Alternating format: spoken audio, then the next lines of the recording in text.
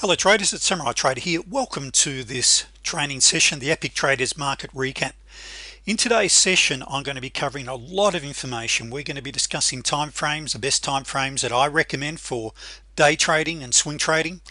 We're going to be looking at some ideas that I have for you on trailing stops, how to hit that home run and maximize your returns on a trade, and a whole lot more.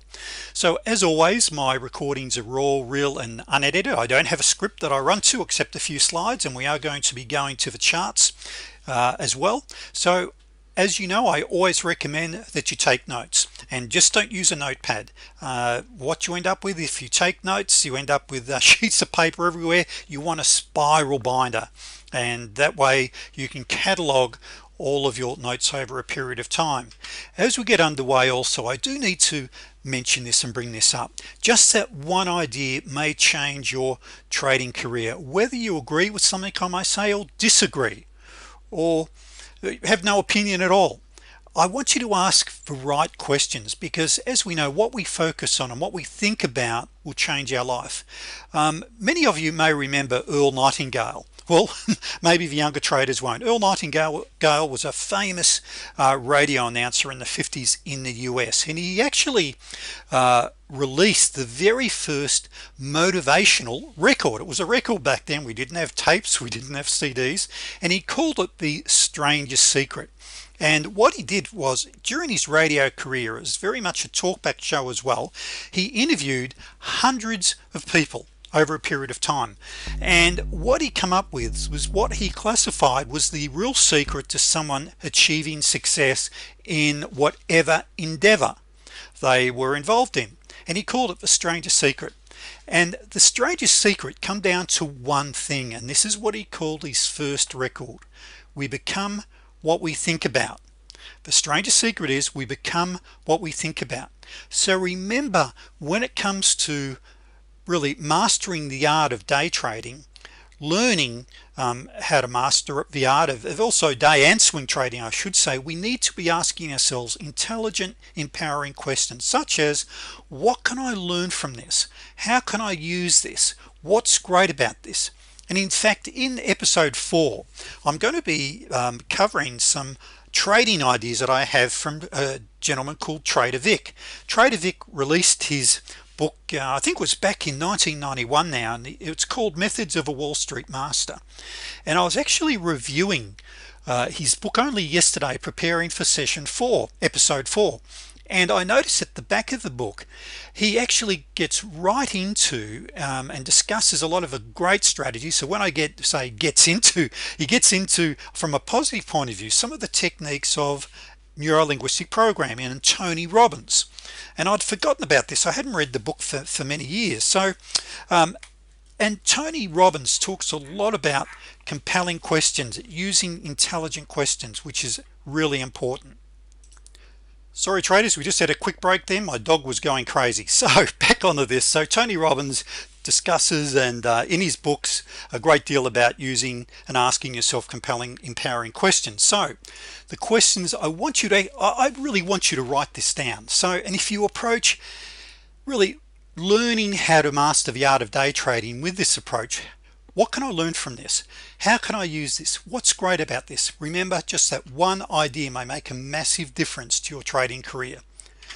So as we get underway, understanding the risk for members, you've actually you see this on every one of my videos. If you're a new subscriber to my channel or watching my videos for the first time, please pause the video and read the disclaimer. If you haven't already subscribed, just a very quick advertisement: if you haven't already subscribed to my channel or obtained my free day trading book, you can download the link. It's in the description below on YouTube here. I also have a free training manual, and of course visit my website. For $197 you receive all of my setups. There's literally hundreds of videos now. I think there's over 300 videos in my training program. There's just a ton of stuff in the program. And as we get underway there, I do need to bring up one more thing for existing members.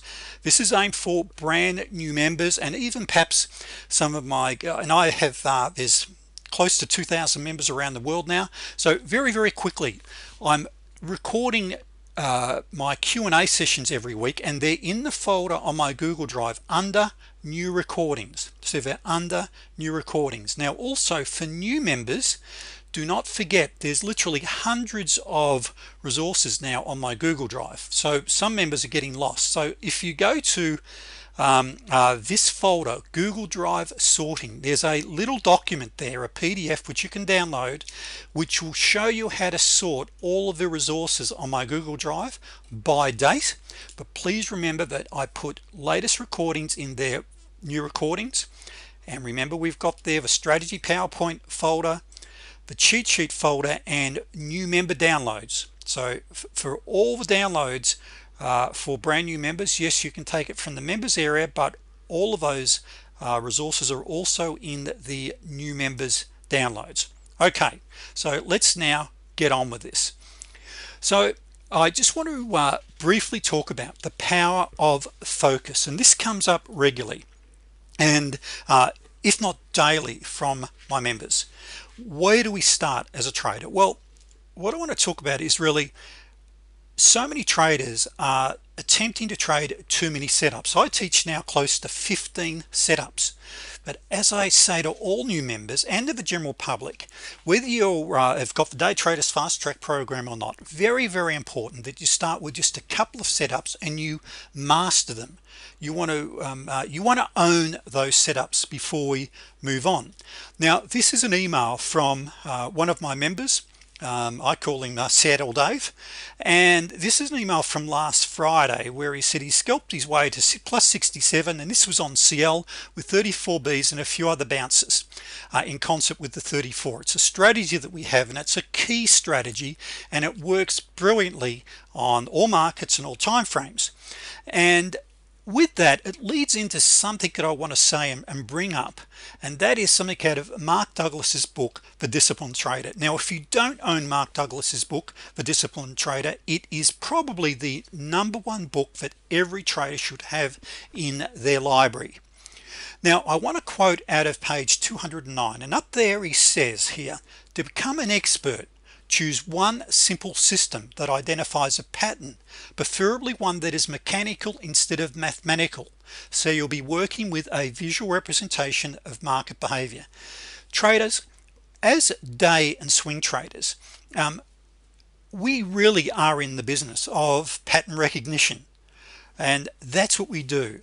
And with virtually every one of my setups, they're patterns. They're geometric patterns that appear in the markets each and every day.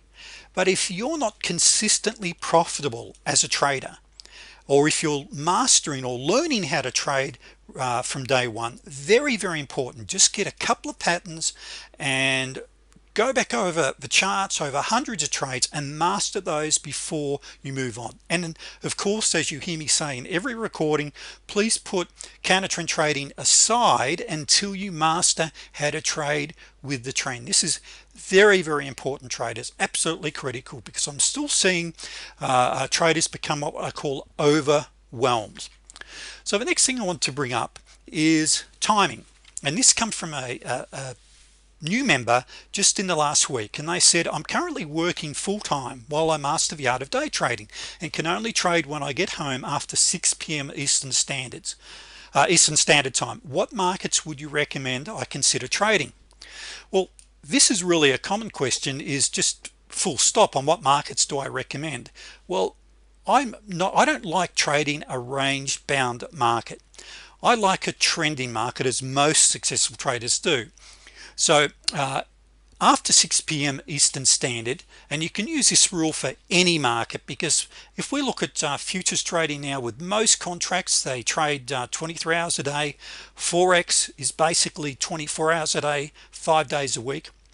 So I love trading particularly the CME contracts or the futures contracts. So the euro, for an example, if we look at the euro, which is at $6.25 a tick or a point, we see fantastic volumes. And the euro is a CME contract that comes out, you're paying on average around $4 odd in commissions on a daily basis. It's the #1 traded currency contract in the market. Then you've got the yen is another excellent one. You've then got third is the British pound, followed by fourth, which is the Australian dollar. So basically 24 hours a day, or 23 hours a day. It does close, the markets do close at the CME for an hour each day. The euro, the yen is fantastic, and then you've got gold, the yellow metal. Gold's another fantastic market. Yes, you might only see a couple of 100,000 contracts traded a day, but even during the Asian, the London leading into the New York session, you still got some great volume. Now if you trade with the trend, I know gold can be a real wild animal. If you trade with the trend, you're going to be kept on the right side of the ledger most of the time. Then of course you've got the Forex markets. Forex has got one advantage that I call an advantage, is you can get started with well under $4,000-5,000. You can start trading with a mini or a micro account as you build your skill level. Now during the London session, during the Asian session, CL, the black gold oil, can be quite slow, but once you get into London, which is 5 p.m. onwards Australian time, and very early Eastern Standard Time, CL picks up. And then you've got a market like the Euro Stock X50, which the ticker code on a trade station is FESX. Question mark, because the trading ranges can be a bit iffy at times. So there are some fantastic markets, the euro, the yen, gold, and Forex, that you can be trading. And so it doesn't matter where you are in the world. If you are working, just look at those markets. They're basically 24-hour-a-day markets with some great volumes. Now the next thing I wanted to cover here is being distracted, and as traders we can go through long periods and we can become bored. It's very easy as a day trader, particularly if you're waiting for the right setup to become bored. And so when we become distracted, you make mistakes. So there's a number of very important steps or rules that we need to confirm when we trade. That is, we need to make sure that we're refocusing. Now I tend to find that I can and in my office I've got a TV, so I'll watch a movie. I'll actually have a movie on at times. I find, for an example, I can easily have the TV going in the background, maybe with the news or whatever on. A lot easier to be doing that when I'm trading than reading. If I'm into a book, that tends to really defocus me. So having a TV. But anyway, every now and then I need to go back and check my checklist. Now we need to consider ourselves as pilots. That is, we need to for example, if you're a pilot, you're not allowed to talk about anything in the cockpit until you're above 10,000 feet. So once you get in the cockpit, once you start going through your flight plan, etc., and your checklist, you're not allowed to talk about, oh, how's your weekend? Oh, I went to a party Saturday night, until you're above, and once you take off above 10,000 feet. There's some strict rules why they want to keep you focused. So very important that as traders we refocus and learn to refocus, because otherwise this is where we make mistakes. So I'm just going to quickly go through a very brief trading plan with you, and this is not complete. Some things I've taken out because they're proprietary to the Day Traders Fast Track program, but I think you'll get the general drift. So first of all, and I know you may have already seen this, so I've got my trading rules and my checklist in plastic sleeve folders. On the right there I've got my trading journal where I take notes as I trade. I've got some of the patterns I might look at on the left there, but the middle one has got my trading rules. I'll highlight it, I'll put post notes on key points, etc. So consider yourself a pilot. Review, focus, review, focus. And so even if you're watching TV, just look back at your checklist regularly and go through it. So this is a sample one, very quickly. And at the top there, and of course this is not the PDF that or the Word document I'd use. I've just taken part of it and put on a slide here. But trade entry checklist, what is your target per day? Now you might have a little statement at the top. This one here is, I hold myself responsible for a higher standard than anyone expects from me. That's really important to me as a trader, because we really need to be following our rules 110%. But so whatever works for you. So very quickly, have I checked for red flags? That's red flags, red flag news announcement. what's really important for me is, have I plotted on my chart the previous day's high and low of the market that I'm trading? Have I turned alerts on? Now I've got alerts on some of my key setups that I'll turn on, but at other times I'll turn them off. If it's, say, a quiet trading time, I might have the alert on just to alert me when I do have a setup. On the other hand, in a busy time, I'll turn them off, because otherwise I'll be going off all the time and driving me crazy. Do I have a sweet spot? Members, you know what the sweet spot is. Has the candle closed in my trade direction? Now this is very, very important. As a day trader, I want to see a candle close in the top 1/3 or the lower 1/3 if I'm shorting, the top 1/3 of the candle if I'm going long. Does the ATR stop and flip confirm flip on the EC, which is the entry chart, confirm the trade? Does the ATR stop and flip on the anchor chart confirm the trade? Now that's if you're using an ATR. Do I have a trending 34 on both? Do I have a fanning and trending EMA? So there's a whole lot of things here, and then I get to my setups. Do I have a TradeMaster 2? Do I have a T1? Do I have a T2? So these are codes for some of my best setups. Do I have a T25 in a strong trending market? And I'm reminding myself I'm looking for a strong trending market. Do I have an 89B, etc.? So some of the other things I want to remind myself: I do not trade into major EMAs, which is usually a counter trend trade or a change in market direction, because with the major EMAs we usually get a bounce. Where are the pivots or other support resistance areas or levels? We want to know where the floor pivots are, because time and time again we get a bounce. Do I have a T7 counter trend trade? Does the long-term stochastic confirm? Trail my stop equals larger targets, which we're going to be looking at today in a moment. Do I have angulation, etc., etc., etc.? Now, as I mentioned, this is not complete, and just some ideas on some of the trading that I do that just you may find really useful. But it's very, very important that you, and I know you already know this, and by the way, just listening to the stuff I'm talking about, experienced traders, it's sometimes good to be reminded of some of the stuff we know we may have temporarily forgotten. So you may have you want to have a really comprehensive list and just be reviewing it. I know there's a lot of points here, but there's a lot of little steps in successful trading, so it's very, very important that you review them. Now moving on, I want to quickly talk about fib numbers and chart settings. Now I have hundreds of videos now on YouTube, and hundreds of videos that are exclusively for members only, and in a lot of my earlier videos you'll see I'll use non-fib numbers. Like on the NQ, I love the 133 tick. Now over the years I've got so many members now that more and more globally are into fib numbers, Fibonacci numbers. Now if I was to trade, for an example, a 133 tick chart compared to a 144 as a day trader, would it make any difference? I seriously doubt it.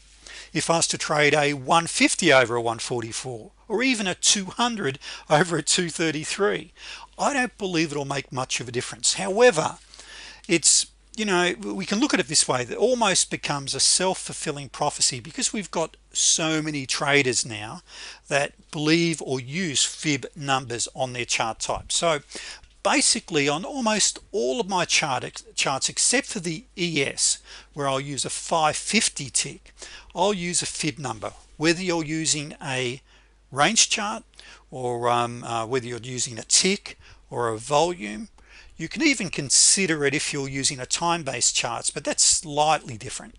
So for day trading traders, if I'm trading the NQ during the New York session, I really like the 144 tick. On the black gold on CL, I like the 233. On ES during New York, I like the 550. You might round it up to a 610 on the ES. In quiet times you might drop down to a 233. But when it comes to time frames that you trade with, the time frame you use really comes down to what sort of trader are you, and how comfortable are you with the time frame that you're trading. For an example, I don't like trading really fast moving markets. I'll stand aside. It just doesn't work for me. All right, I like to perhaps take a few more seconds in thinking, in placing my my trade, etc. So a 144 tick chart on the CL on the black gold is far too fast for me during New York. 233 is much better, and at times you almost need a 377. So find a time frame that suits you. You still got a lot of traders will trade time-based charts, and you might use a 1 minute for maybe your entries, with a 3 minute or even a 5 minute for your anchor chart, and maybe referring up to a 15 minute for a longer term view. So of course I don't want to neglect those that like their time-based charts, but a 3 to a 5 minute is probably the happy medium if you're using a time-based chart. So I just wanted to briefly cover that. Now for members in my program, you'll actually, just as a reminder, there's a PDF in the new member downloads on my preferred time frames, and there's a link to a recording specifically on that, but it comes down in the end to what you feel comfortable with. Now let's go to the charts, because I want to talk about, in the last 10 or 15 minutes here, I want to talk about how to catch a runner as a trader. That is, what are some of the things that you can be doing? Now my goal is to improve my targets. That is, I've been a scalper for so many years that I'm in and out, in and out, in and out. Is that necessarily the right thing to be doing? Well, not always, and not really, because in other words, I quite often leave some really good profits on the table because I got out of a move. That is, say on CL, if I just use that as an example, I might have targeted 5 to 8 ticks, but then it runs on for a 20 tick move. So what are some of the things that we can be doing to capture that on, say, the NQ, which we're looking at now? By the way, and you can't see it, it's cut off on the left there. This is the NQ 144 tick, and my anchor chart is a 377. Once again, a time frame of approximately 3 times higher, and both are fib numbers. Now what I have here is I've got my series of EMAs for my trend direction. I won't go into the stochastics and the MACDs and how we trade with those, but the key things I wanted to really look at, the blue line is what I call the trigger line. And as long as there are a couple of things we can do here, it's rather sensitive the way it's set. If I make it less sensitive, I'll keep more price action. So once I get into a move, and I might have what we call a T25 here, so I enter the move, enter the trade, and I can go for a fixed target, or if I want to trail my stop, I can trail by pulling up my trade. Once I hit an initial target, keep my stop two candles below, or trailing 2 candles behind. There's just a ton of ideas when it comes to trailing, but we can use the trigger line, and as long as we're above the trigger line, we stay in a trade. Now you can see here we would have been stopped out here and here if we get a close on or below the trigger line. Now you can make it less sensitive, which will mean for an example, with our brown line here, which is a 21, with the 21 you could use for an example, but you'll find it's perhaps a little too longer length. But there's one thing I wanted to quickly bring up, which is really important, which works beautifully, is an ATR. So the white dots here and the blue dots here is what we call an ATR stop and flip. So as long as I'm above the ATR, we stay in the trade. So here I had a entry here on a T20. This is also a 34B pivot bounce. It's also a T25. So we've got a couple, and traders, as you know, you can see you've got a number of T2s. So let's just say here, let's just take this one here. We've got a T2 trade right here. So here's our T2. So we would have stayed in this trade all the way up to here. Now if your goal is, as I had on the cheat sheet there, a minimum of $300 a day per contract you trade, if you go and achieve $105, and remember the NQ works on $5 ticks or increments, that's 21 ticks, and that's $105. 3 of those a day, you've hit your profit target for the day. We're not going to start going into profit targets right now, but just as an example here, I'm saying you've hit your target. So 3 of those moves a day or what I call home runs, you are there. Let's go and have a look at the yen.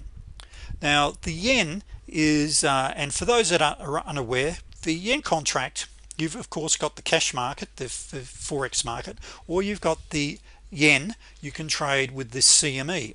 Now the tick value with the CME is $6.25. so if you're if you target say 12 ticks at $75, or if you target 17 ticks, as you'll get on some of these moves, 17 ticks is, and I'm just using this as a hypothetical figure at the moment, but 17 ticks is $106.25. take away commissions and you've netted $100 plus.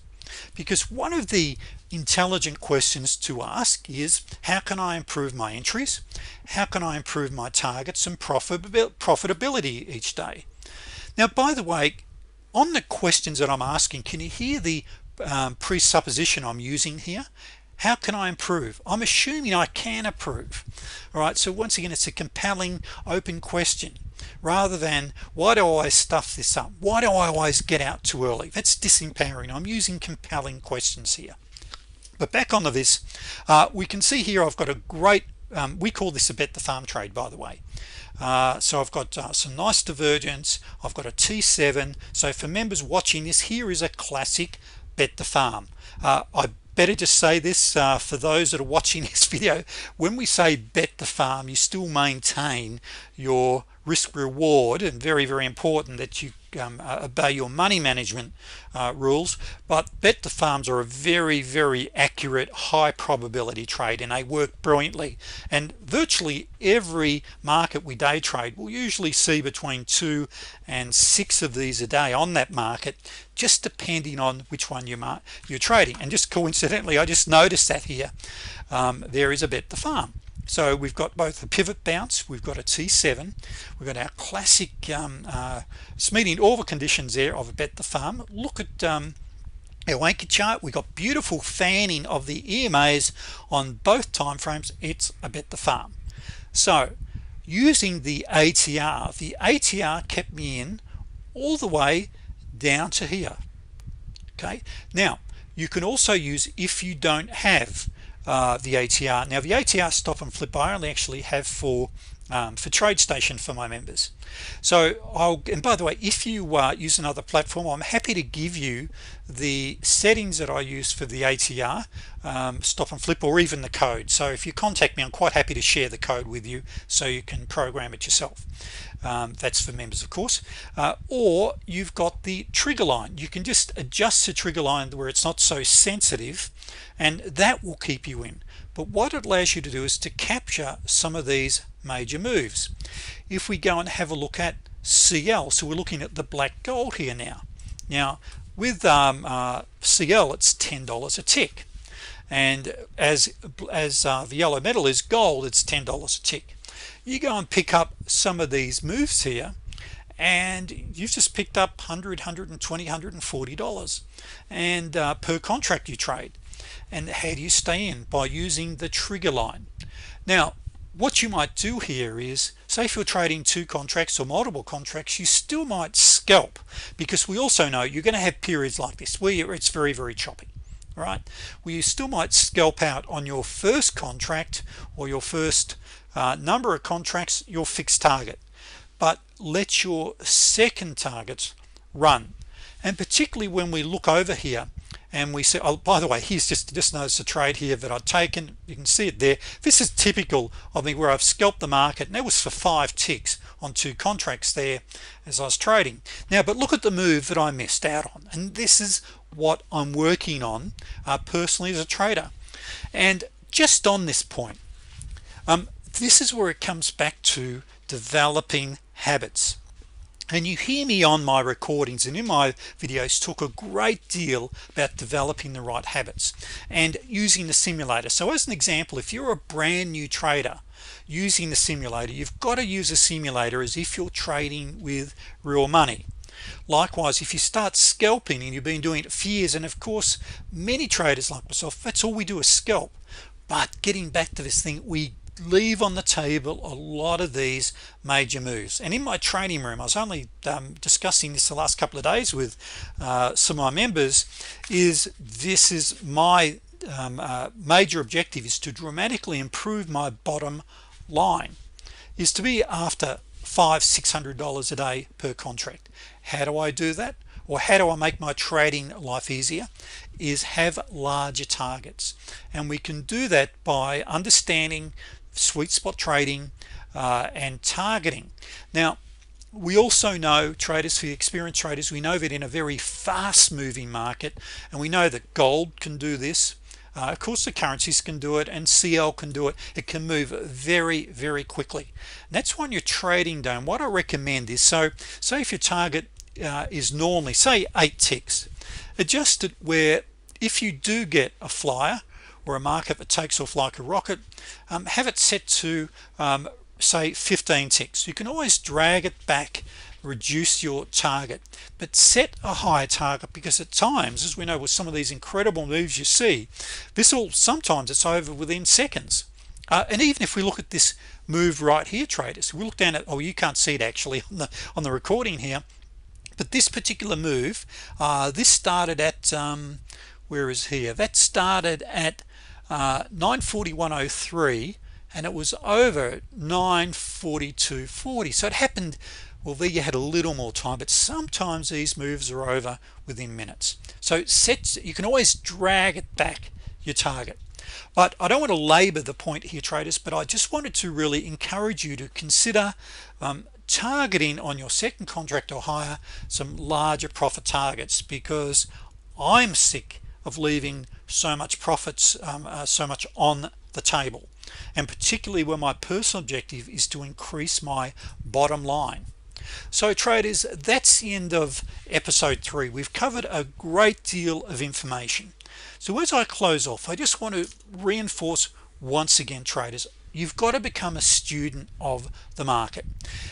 No matter what if you go and watch other YouTube videos, or if you read someone's book on trading, if you go back and read an article, approach it with a winning attitude of, what can I learn from this? How can I use this? How can I improve my trade entries? How can I improve my exits? And in episode 4, we'll probably, and if I remember this, I'm going to just talk about some of the other questions that you should be asking, because I promise you, if you approach trading with this approach, it'll make a massive difference to how quickly you master the art of trading, your general attitude, because you've got to remember, traders, that trading truly is 90% head stuff. So traders, I hope you picked up a couple of ideas in this session. If you don't already have my ebooks, once again, subscribe to my channel, visit my site. Even better still, become a member of the Day Traders Fast Track program for $197. You get everything. There's no upsell, there's no coaching programs to buy. That is it. It's just, as someone once said to me recently, it's a $10,000 program for $197. So I hope to see you as a member. Drop me an email. Look forward to having you as a member. And episode 4, I look forward to seeing you on that one. Thank you.